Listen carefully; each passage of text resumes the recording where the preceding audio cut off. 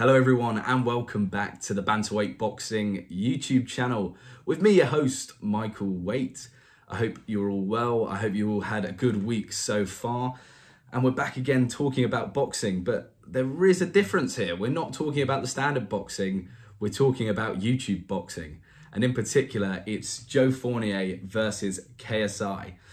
Now, before you all come for me in the comments and say, you know, I'm a plastic for talking about this and watching this, I don't really care. I find it quite entertaining. I enjoy it. I think personally it's good for boxing. I think it brings new eyes to the sport. And yeah, it's a bit of Hollywood. It's a bit WWE-esque, but sometimes it's quite nice to see that, a bit of a difference from the normal kind of very serious boxing. And I don't think it's doing any harm. And also as well, when you look at fighters like KSI, and I will call him a fighter because he is dedicated, you know, this period of his life to boxing. And I believe fighters like him in the YouTube scene have shown respect to the sport and have not made a mockery of it. I do feel there's some YouTube kind of boxing and some events I've seen where I'm like, this is A, quite unsafe, and B, kind of, I don't know, just kind of shits on boxing, really. It makes a joke of it. But I feel in some of the cases, you know, the Jake Pauls and the KSI, in my perspective, as someone who's never got in the ring as well, I can only respect KSI for A, getting in the ring, taking a risk, especially when he doesn't need the money. He's not doing it for financial gain. He's a very well-off man and is very successful in his own right in other, you know, in other ventures. But yeah, I personally quite enjoy it, and so yeah, if you want to hate on it, go for it. But yeah, in terms of this video, I'm obviously going to do a little bit of a breakdown of how I think the fight will go. But before I kind of get into that, I suppose, I would take a second to just kind of show my appreciation really for what that kind of, I think it's called Misfits, the boxing platform that a lot of the boxing has been done under, I think alongside DAZN.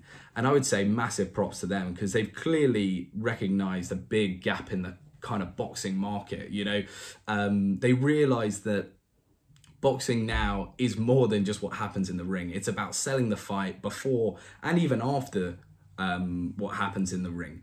And I know that's probably not what the purists want to see, but that's the reality. You know, some of my favorite fights as a boxing fan were like Dillian Whyte versus Derek Chisora, and the reason for that was not only was that a war inside the ring, but it was just incredibly entertaining for the whole you know, for the whole fight camp, for the press conferences and the back and forths and, you know, and all of that. And I think that's a massive part of boxing. And I think the Misfits and these kind of influencers have seen that, and they do very well at promoting fights. You know, I think a lot of, you know, the Joe Joyces of the world could probably take some tips if they, you know, if they wanted to up their pay-per-views. But I think they've really captured a gap in the market at that. And also, you know, it's hard to explain the next bit, but you know, you do see for their levels, you see quite interesting fights. You know, I think one thing that normal boxing or the kind of standard boxing suffers from quite a bit is, I would say nowadays 60-70% of the cards put on, I have a pretty good idea of who's going to win the fight. You know, obviously we had Ryan Garcia versus Tank Davis recently, and that was so exciting because it was a fight that people were leaning to Davis, but was a real 50-50 fight, and people were actually torn about who was going to win that. And those are quite a rarity now in boxing, with people trying to protect their O's and all of that. But in this YouTube scene, you know, we are seeing compelling fights. You know, things like Nate Diaz versus Jake Paul. That is a really, like, I actually don't know what would happen there. It's the same like Tommy Fury versus Jake Paul and KSI versus Logan Paul. It's interesting because you're just not sure what's going to happen. And that's what boxing is about. It's about that entertainment. Anyway, I've gone on a bit of a rant there. Let's talk about KSI versus Joe Fournier.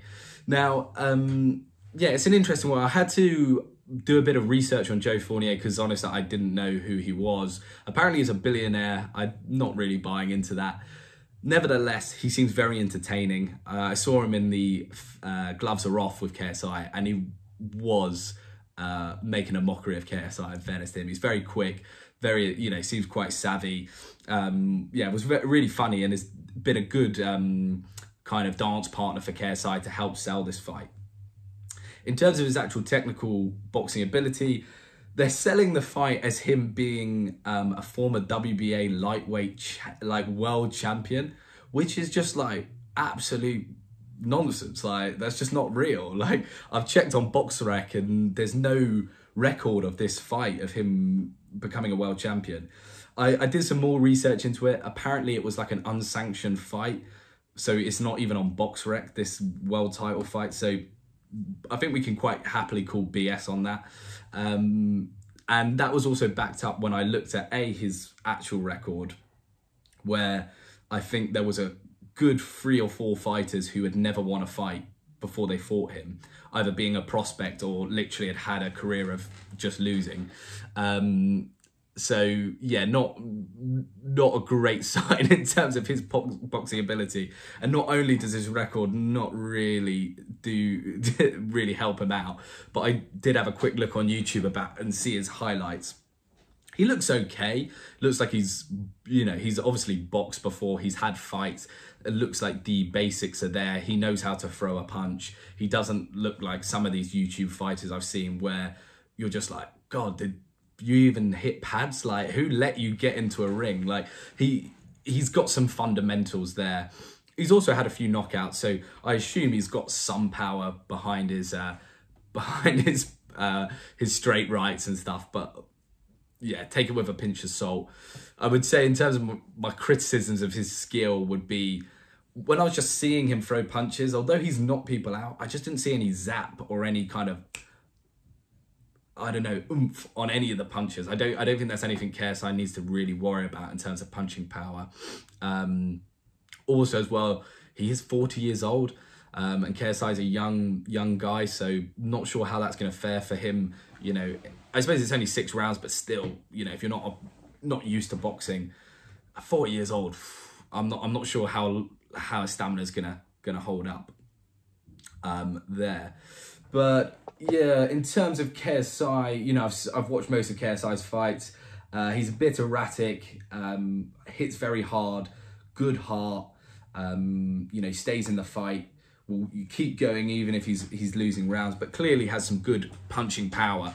Knocked a few of his last opponents out in, you know, like the first round or whatever.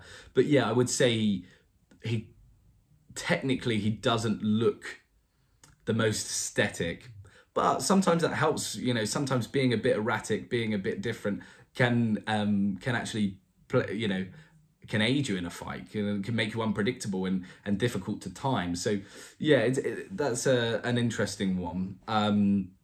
In terms of how I see the fight going, I'm predicting KSI to win. I think he's the younger, fitter, stronger kind of fighter.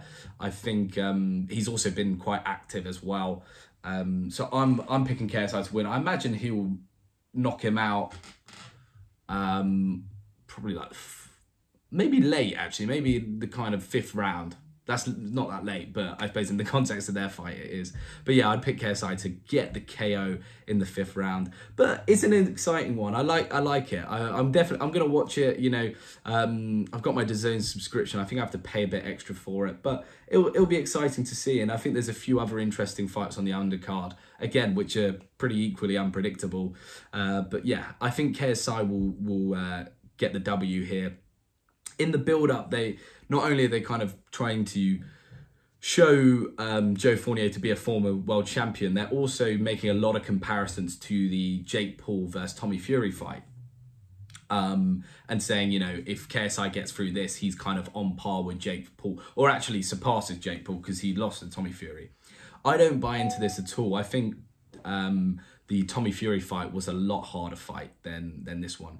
Tommy Fury, I know, had quite a padded record as well in terms of the opponents, but he was, again, in his physical prime, boxing, you know, not the best opponents, but still, you know, contenders and not contenders. I'm trying to find the right word, but still slightly credible opponents. And also from a boxing background and stuff, and was looking to actually pursue a career in boxing. So I don't think that they are too, they are on par. You know, when I look at Tommy Fury and I look at Joe Fournier and their highlights and stuff like that, they're worlds apart. Tommy Fury is technically quite a solid fighter. So yeah, I don't buy into that, but I still think it'd be interesting and, you know, a good win if KSI got it. You know, the guys had boxing experience, so it'd be credit there. But it'd be interesting to see what happens and what KSI does after this. You know, hopefully they make the Jake Paul fight. I think that'd be great TV. So yeah, if you've enjoyed this video, do drop a like and subscribe. And yeah, I'll catch you in the next one. That will probably be back on normal boxing though. All right, bye-bye.